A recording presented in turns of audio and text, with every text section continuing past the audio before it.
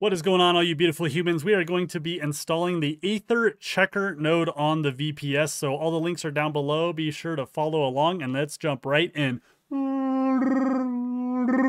So first off, get your VPS pulled up. I use Racknerd. The reason being is because it's only $39 for the entire year, which is an insanely great value. That link is down below. I just follow that link and it'll take you right to it.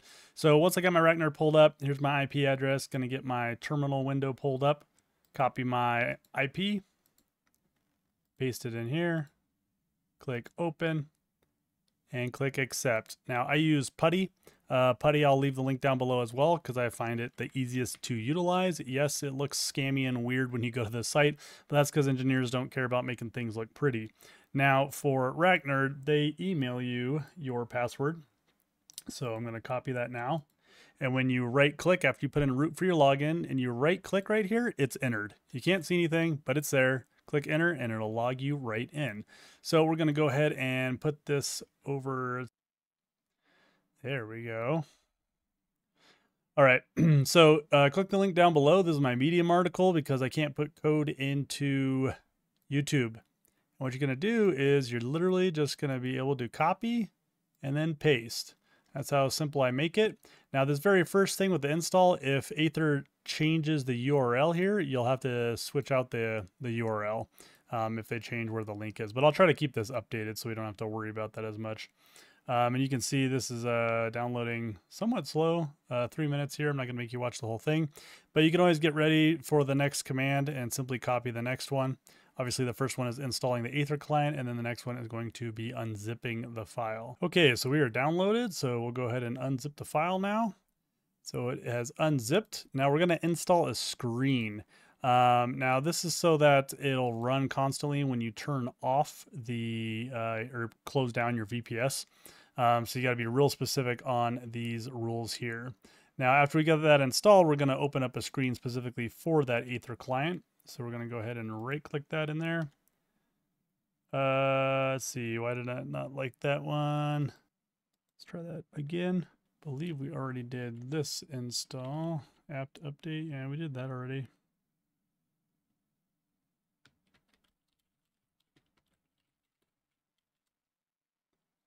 Install screen. Yes.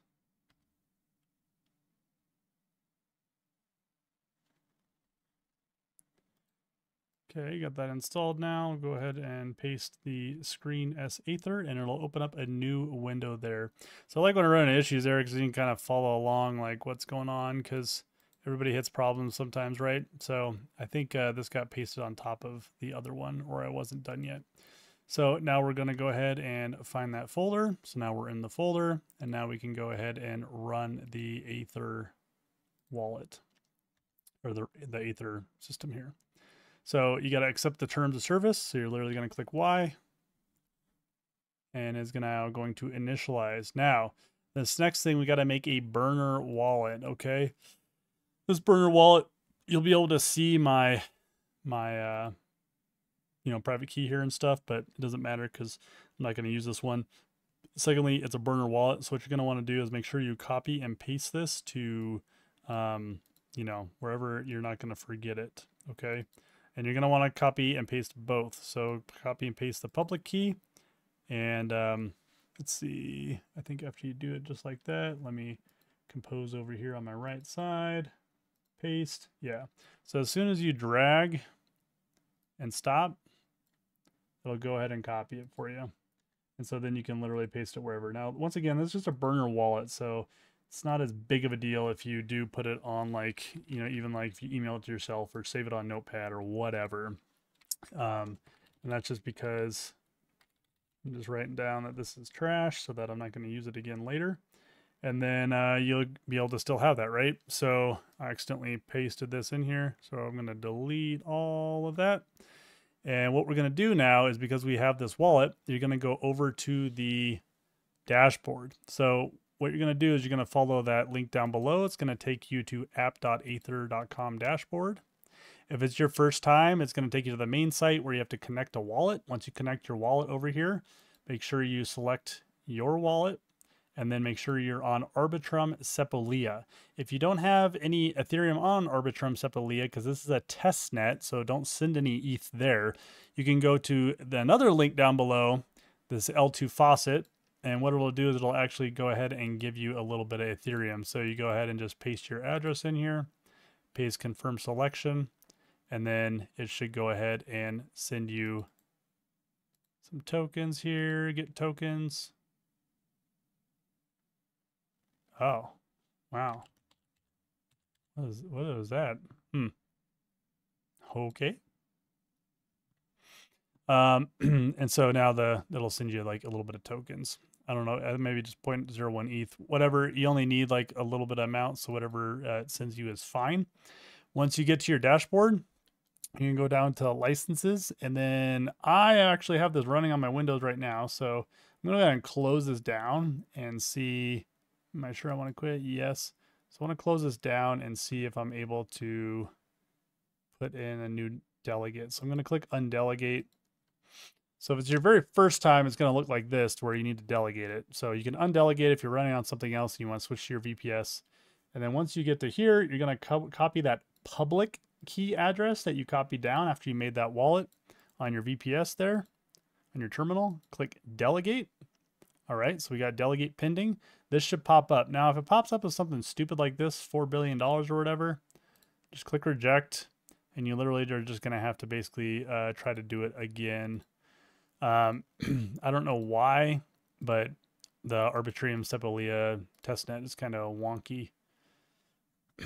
So you just have to try a couple times, unfortunately. Pretty annoying, I know. Won't make you watch every single time it fails, but then it should pop up like this. Click confirm. And then we got an internal JSON RPC error. So that means, once again, it did not work. So you can see this part's kind of annoying. Now the delegation is just allowing this burner wallet to like run the node, okay? It doesn't actually hold your tokens, doesn't hold the NFTs, nothing like that. That time I went ahead and went through and was confirmed for our delegation, so perfect. So now we're going to go back over to our terminal here, as well as pulling back up that Aethir walkthrough. Now, once you scroll down, you can go ahead and do this one to see what kind of or how many licenses you have pending.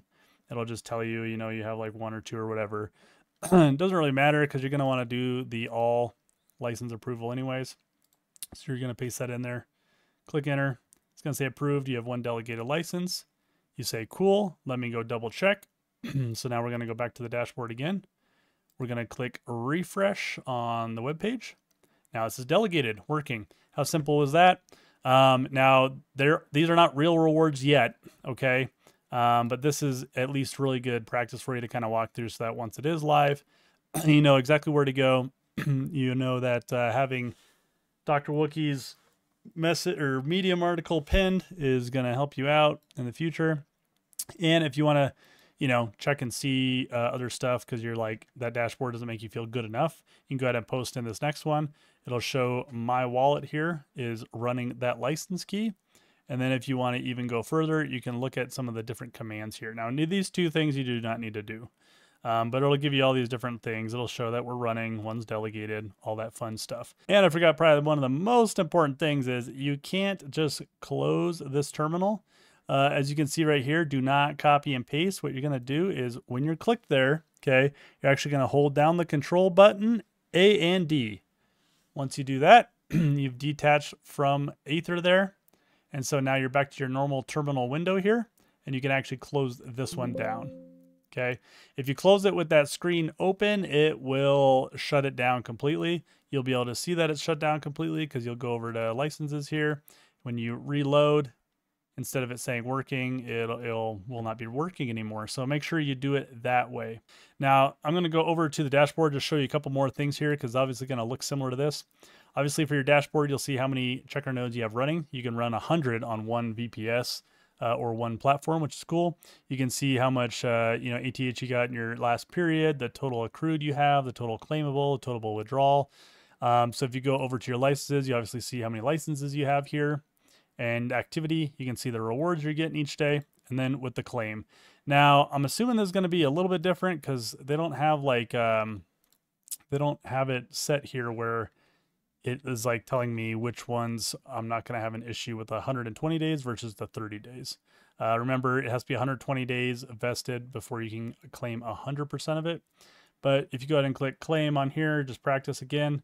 If it does something stupid like that on the Arbitrium Sepolia, then you just have to literally do it again. And it wants me to change the number again. Exceeded maximum claimable amount. All right, let's go down to this. There is like a fee of 5 there. It doesn't really like it, probably just because, oh, maybe it did go through. That's weird. Anyways, obviously it's sometimes a little bit glitchy there. Set user tokens.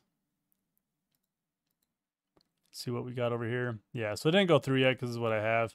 I haven't tried withdrawing. Let's go ahead and click withdraw and just see, just for fun. So same thing. That's why I don't really mess around too much on this, because the Arbitrium Sepolia, this testnet, is kind of a little wonky. So it's kind of a pain trying to, you know, progress through here. But this is what it's going to generally be looking like when we are on the actual Arbitrum network. And as you can see now, it's not showing my rewards, but I probably just need to reload and or wait a while for it to kind of reset. So that's the install. Let me know if you have any questions below. And as always, stay warm, Wookiees.